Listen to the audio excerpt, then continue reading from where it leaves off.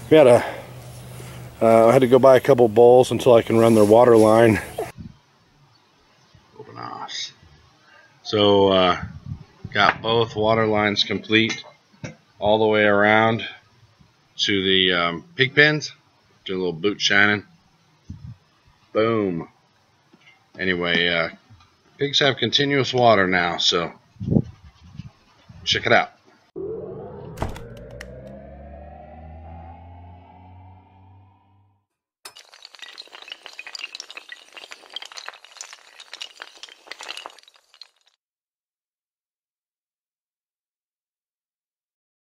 Ready? Yep.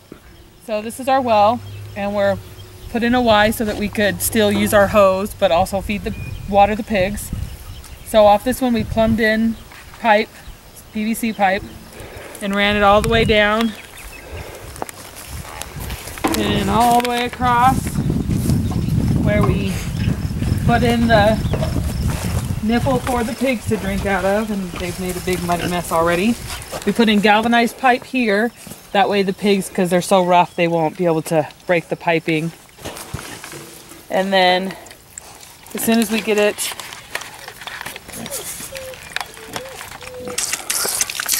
well, now that we're finished with this one, we're going to go ahead and plumb in a second one over to our second pig pen where they can also get themselves water when they need it. But we're definitely going to have to do something here so that we don't have a huge muddy mess every day. And we used our tiller to help dig the trench out just to make it easier. So we actually tilled all this and then used a shovel to clean it out. And now these three little piggies have water. Yay! Here's the nipples we used.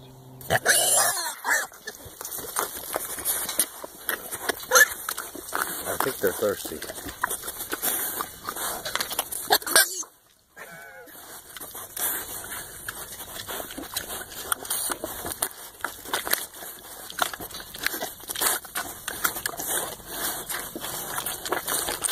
Take a look at the second water line for pin number 2. So here's the first one we showed in an earlier clip. Oh, tried to get in, did you? So here it is. Here's the second line. Comes in, good 1.5 feet off the ground. Plumbed in the PVC, and then underneath the ground. Nope, somebody turned it off. Uh-oh. Darn kids. There you go. Get back, get back, get back. Let's go find out. Meh, meh. Off too. Yep. Somebody turned your water off, didn't they? Move out of the way, bacon. So it's off. See that? They turned it off because they got to drink out of the hose. Turn the hose off. Pig lot. He's drinking. He's drinking. There you go. And now these turkeys are fighting it out. He's like, get off me. Alright, water's back on. The world is right once again.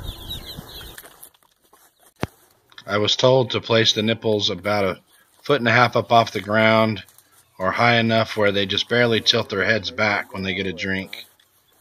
In the other pen, I put it up a little higher, but I also put a railroad tie underneath it, so that should help.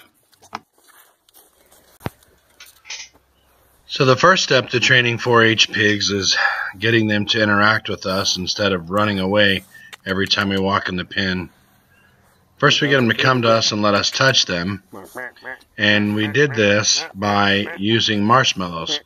First we tossed them over in their general area, and then we would toss them right at our feet, and then we could feed them by hand. That took about 2 days. So far we've had them for 5 days, and we can pet. Now we're up to 3 out of 5. Those two are still pretty skittish. They're the ones that would run at the sight of anyone. Now they'll come up and eat out of our hands, but we can't touch them or they shy away. So we're getting there, but the three littler ones in the other pen, we can touch and pet and play around with them. So they're getting much better. Lucky still doesn't like being in his own pen, but we've let him into the pig pen to see what he would do, and the little one started running away, and he gave chase and wouldn't stop chasing. So we had to remove him from the pig pen.